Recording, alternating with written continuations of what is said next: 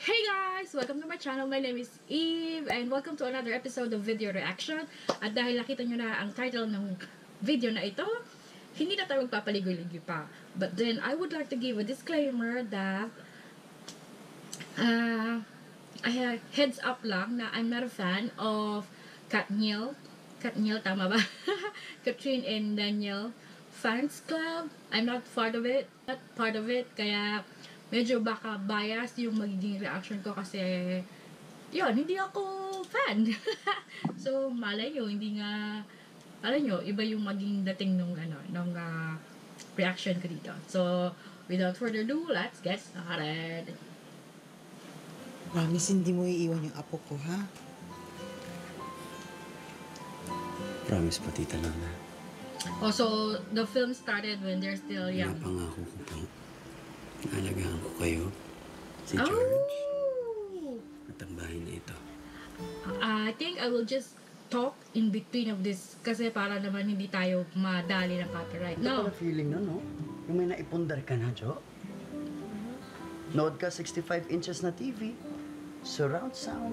Tapos yung papanoorin natin yung mga performances mo all over the world. Ang yabang mo na. Mas ikaw ang mayabang sa akin.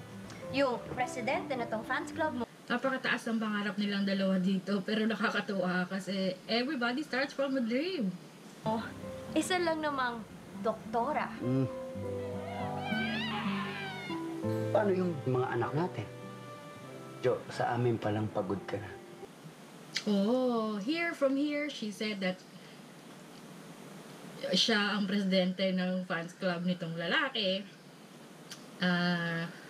She also has her own dream, the man for herself. At ayoko napapagod ng reyna ko.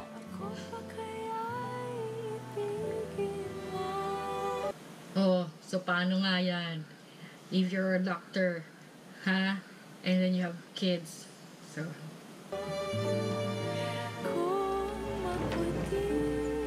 Hindi ka na pwedeng bumalik dito.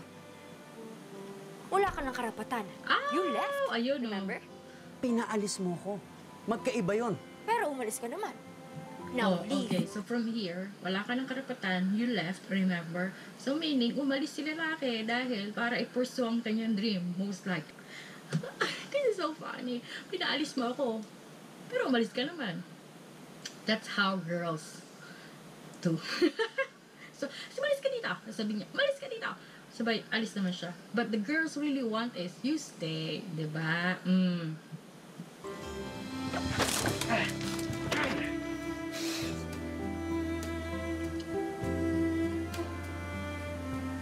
Mahal pa rin kita, Jo. Ano na naman yung kapalit? Ilang taon na naman ang buhay ko yung sasayangin ko.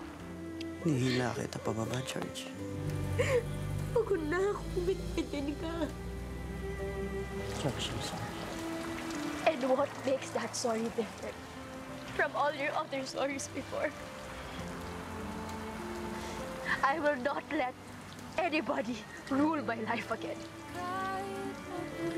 That is a huge word.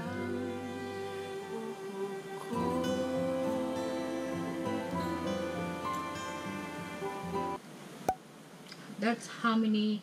so okay, sabi niya, what is the difference of this story from the other stories that he told her before?